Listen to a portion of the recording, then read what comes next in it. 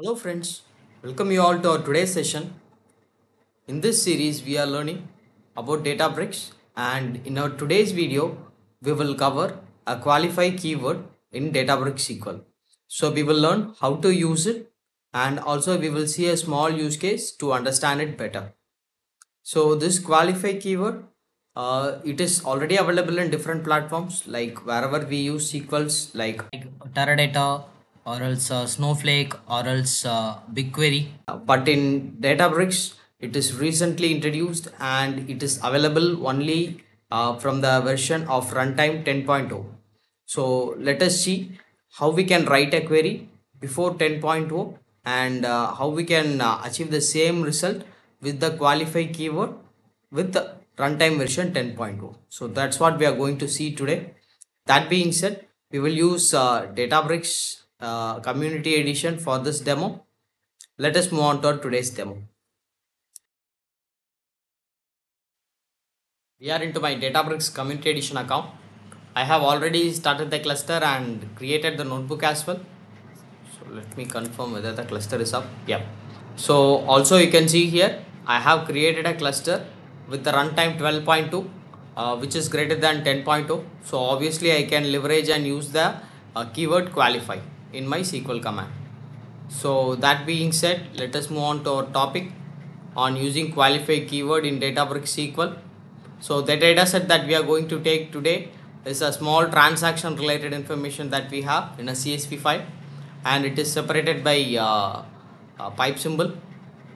So here you can see we have a 4 columns of category, product, sales and date, and this will give us the information on the particular category, what is the products that is available, and what is the sales amount that has happened for the particular date. So on top of this, we have a use case or else a question, and the use case is to find the top performer by category, or else I can reiterate the question like find the top selling product in each category for the particular date. So this is what the question is. So before 10.2 runtime, what we will do to solve this problem usually is, anyways we are going to use the windowing function, but we will be using a subquery to filter the top performer, or else we will be using a CTE, which is a common table expression, to find the top selling product. So let us see that method first. Let us see before 10.0 how we will be solving this. So for that, as a first step, I am reading the CSV file as a data frame.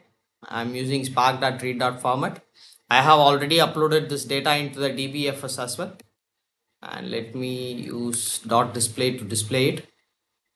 And the method one, I am using Spark API function, and as you can see the code goes here.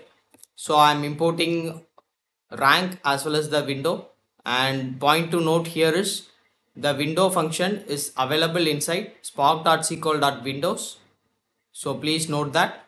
And then we are creating a window specification, and then we are also filtering on top of particular date.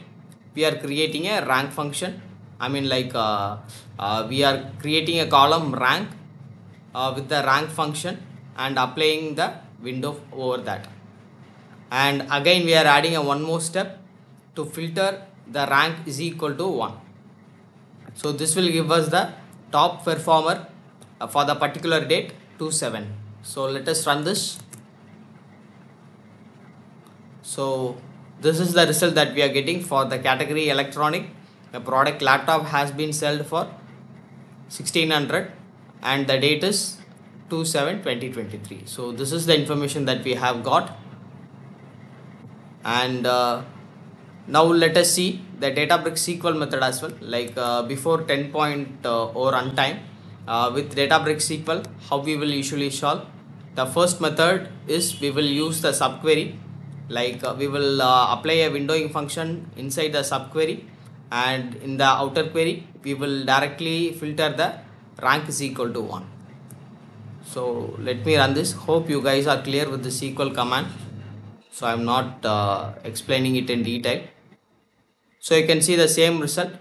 We are avoiding the rank column alone, but still we are getting the same result for category on the product, what is the sales amount. And the same can be achieved with CTE as well. Let us also see the CTE as well, common table expression as well. So here something like common table expression, I am creating it and then I am using it in the below select statement and filtering it on rank is equal to 1. So same result. So after 10.0, we can directly use a qualify keyword. So qualify keyword is nothing but to filter the number of rows on windowing function. So we have a where clause. So where clause, we can't use it directly with the windowing function with the select statement, but whereas qualify can be used. So here goes the statement.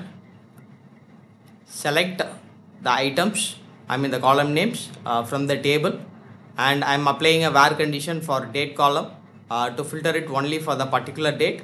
And then here goes the syntax qualify, and then I am applying a windowing function rank over partition by category and then order by sales equal to 1. So what I am doing is just applying a filter using a qualify keyword on the same select statement itself. I am not using any subquery or else a CTE. I am directly using it. So let me run this. So you can see the result. We are having a same result as the previous one. So performance wise, all the four options that we have saw, either PySpark API or else SQL, Databricks SQL that we use subquery or CTE, or else the qualify keyword. Performance wise, it is all same, but the maintenance and the visual explanation will help us with the qualify keyword to choose it and use it in our Databricks SQL. And also from migration perspective, if you are trying to migrate the SQL statements that you already have either from a Teradata or from Snowflakes or else from a BigQuery, so in those cases this qualify keyword inclusion in runtime 10.0 will be great support for us. So hope you guys understood this. Try this in your own machine and let me know if you face any issues. I'm happy to help you guys. Thank you for watching this video. Please do subscribe to my channel and also give a thumbs up signal if you really like my content. Thank you.